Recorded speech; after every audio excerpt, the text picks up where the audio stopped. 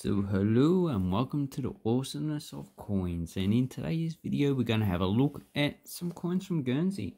So I haven't actually made a video on Guernsey before as far as I know, and Guernsey has actually been issuing coins since the 1830s.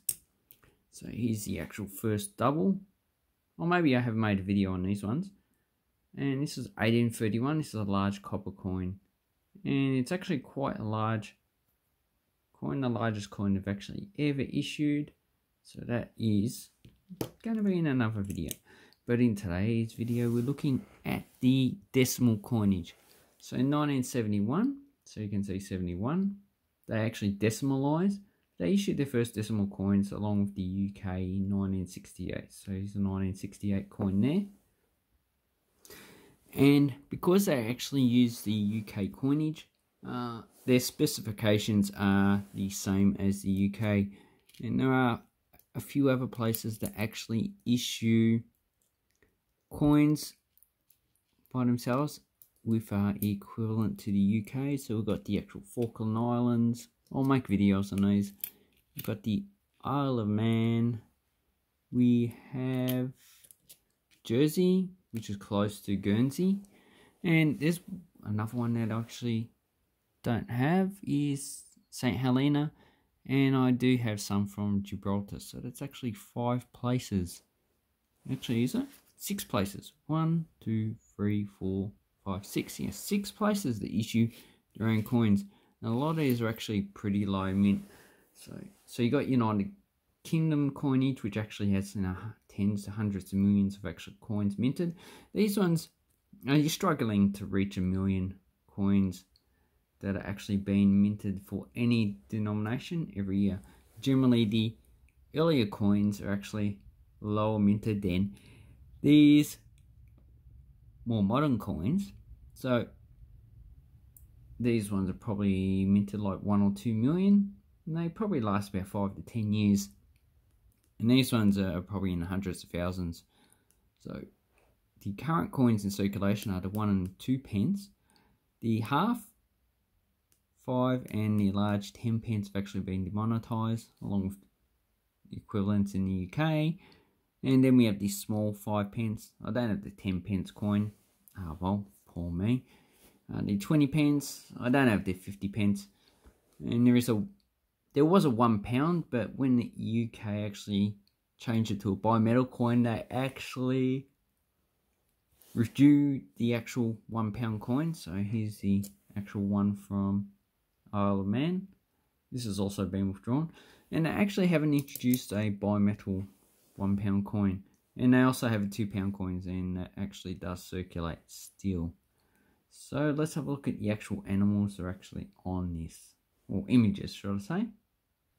But a few things you need to know: they changed from new penny to penny in 1977, so that's before the UK, which is 1981. And on the other side, they actually had the coat of arms of Guernsey up until 1985, and then they actually changed it to the effigy of Queen Elizabeth II. So these coins would still circulate, but the modern coins have the effigy instead of the actual coat of arms. And I actually like the coat of arms because, you know, this is more like a medieval coat of arms, definitely the style of the actual lines and the actual writing. So it actually makes more of a medieval feel, and I just don't like the actual little coat of arms here next to the Queen. Maybe they should just omit that, or probably put it on the other side, incorporate it into the actual reverse design. So that's another fun fact. It doesn't make the actual coins more expensive with this, because they're actually quite common. So the previous 1 penny had a garnet, and currently the modern coin has a crab. Then we actually have the 2 pence coin, and that one has the actual Stark windmills. The Stark is another island part of Guernsey, and currently they actually have a big fat cow on their actual coins. Then we actually have the 5 pence. As you can see, it's a flower, And that flower, currently they actually have the actual a yacht. So the previous coins have a flower, and that is the Guernesey lily. So a breed that actually lives on Guernsey. And you wouldn't expect many endemic animals to be on Guernsey because a lot of them probably coming from mainland Europe.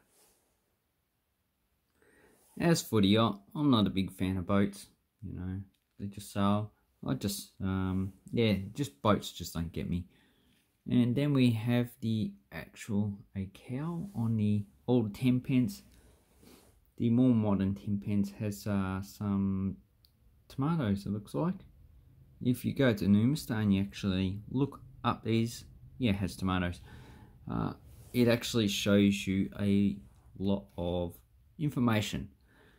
Then we have the 20 pence, which has the actual map of the main island and in a cogwheel. So that's pretty, it's okay coin, shows you an actual map, but it's actually nothing really eye-catching. Once again, these ones have the effigy on them. So just an example, mintage figures, the 1992 20 pence has 800,000. Then we have, what day is this?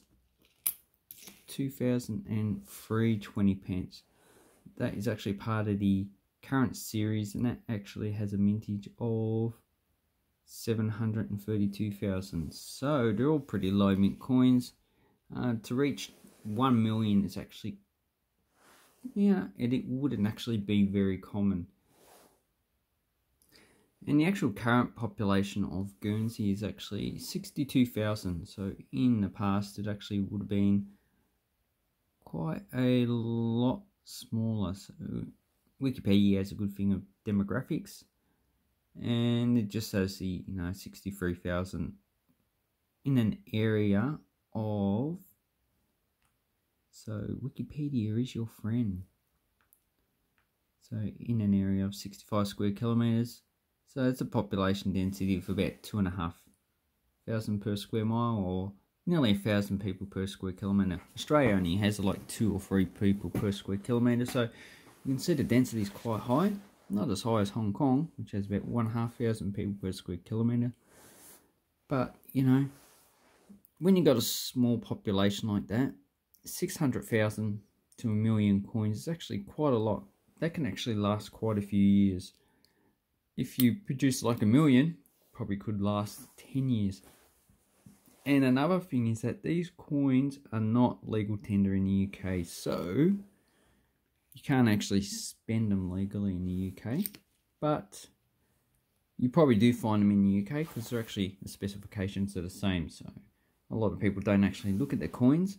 So they actually, we just pass them off as just normal coins that they spend every day. So here I am on the sold section of eBay.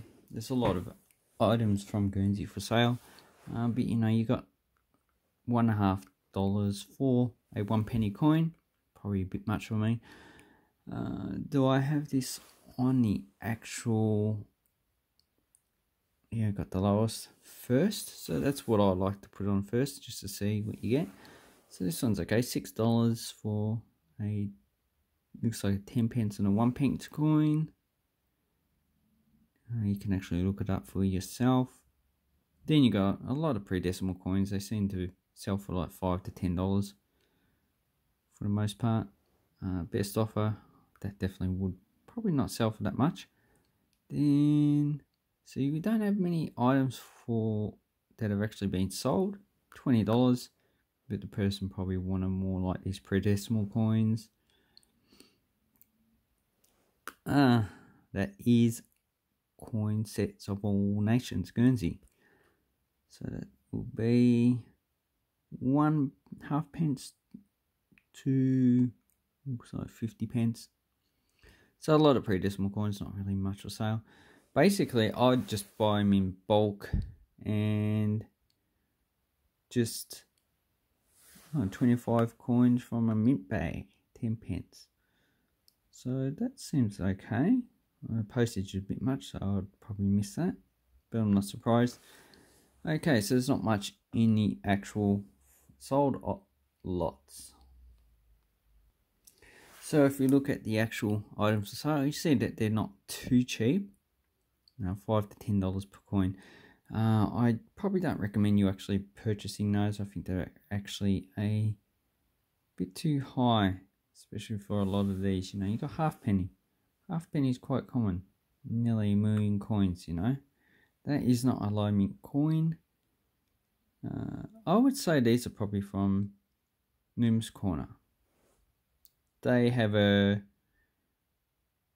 policy of selling nothing less than $5 on eBay. I recommend that.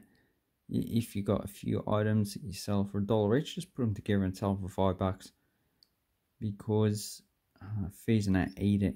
And also, it's pretty much a waste of time just selling $1 items all the time.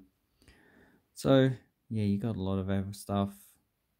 Not much, you know, cheap pre-decimal coins.